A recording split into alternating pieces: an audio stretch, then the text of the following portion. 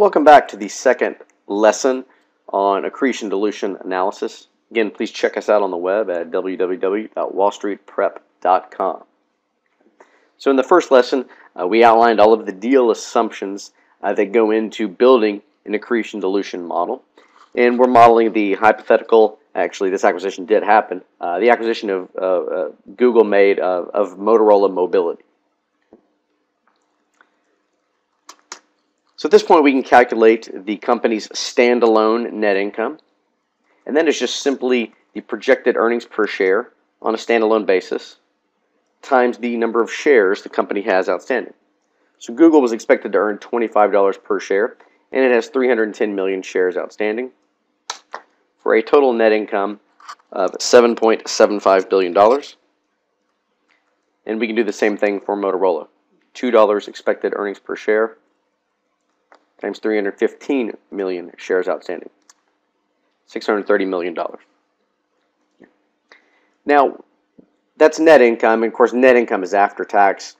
For the purposes of this analysis, we want to calculate everything on a pre-tax basis. So the way to go from net income to a pre-tax income is take net income and divide it by 1 minus our projected tax rate, and we have that tax rate over here.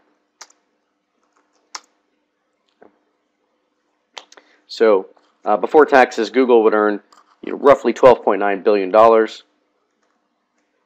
would earn a little over $1 billion, again prior to taxes. Now we're simply going to take the two companies' pre-tax income and just combine them. So they would, at this point, earn almost $14 billion pre-tax income. Of course, now we're about to throw in some adjustments and then recalculate taxes.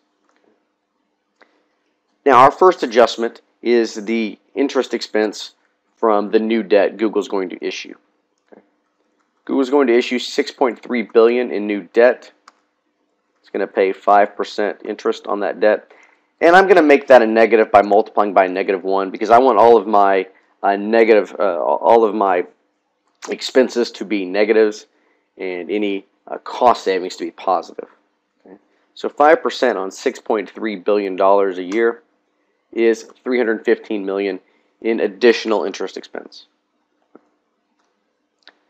Our second adjustment, of course, as mentioned, we're allowed to write up the assets of Motorola to their fair market value, but that write-up must depreciate and amortize over time.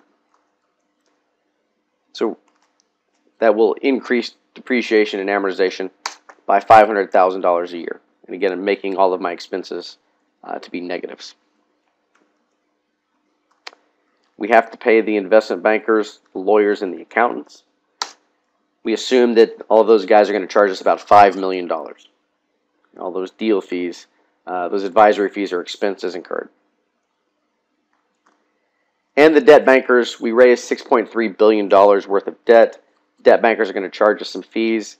Those debt underwriting fees are capitalized and then amortized over the life of the debt, resulting in $400,000 additional expenses.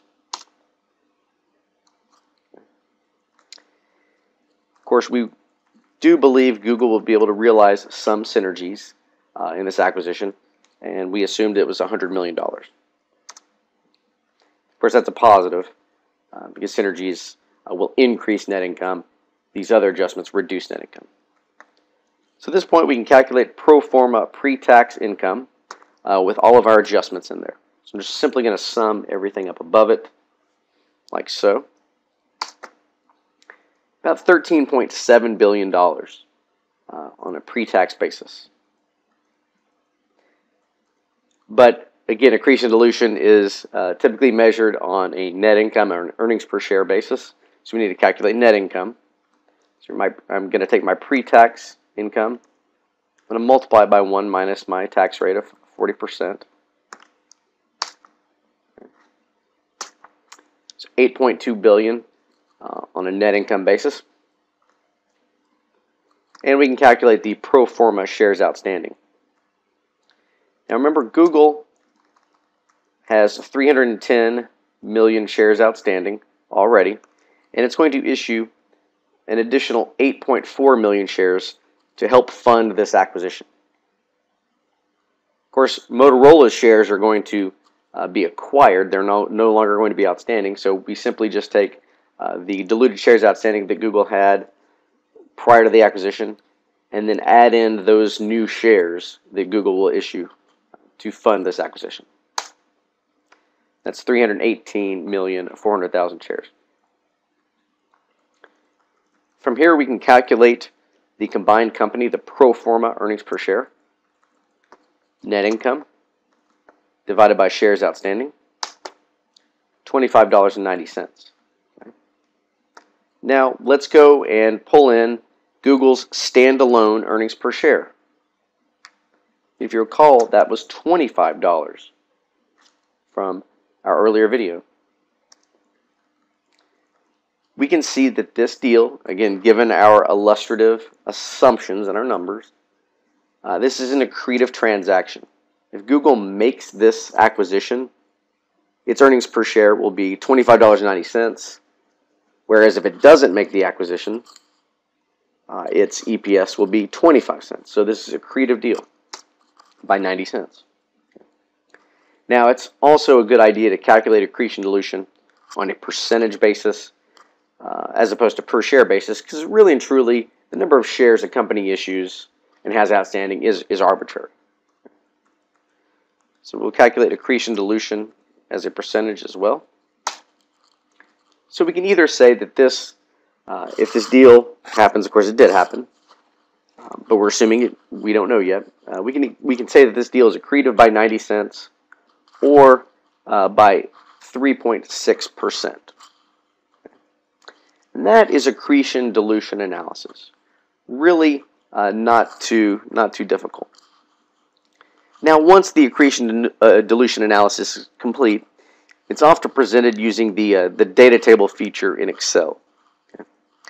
Since this analysis is done before a deal, it's rooted in assumptions like the offer price, the form of consideration, whether it's stock or cash, and maybe the interest rate on the new debt. The data table presentation in Excel enables analysts to easily change certain assumptions and see how those changes affect accretion dilution. Okay. So you can see as we increase the amount of stock we issue and increase the offer price, the deal gets much worse. Okay, at 100% stock and a 70% offer price, then Google would be dilutive by 14 cents. This is a really great way of actually kind of presenting this data, is by using the data table feature in Excel. Now, this is a brief introduction to the concepts and adjustments underlying accretion dilution analysis and modeling. These are, of course, just a few of the many issues that come into play when doing this type of work.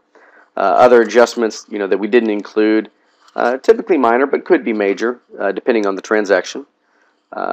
Stuff like the treatment of in-process R&D, registration fees for new stock, refinancing target debt. Okay. So really and truly, we just kind of scratched the surface on accretion dilution analysis. But fundamentally, this is still the exact same process that you will go through on the job. Thanks. I hope you enjoyed the video, and stay tuned for more financial modeling lessons from Wall Street Prep. Thanks and good luck.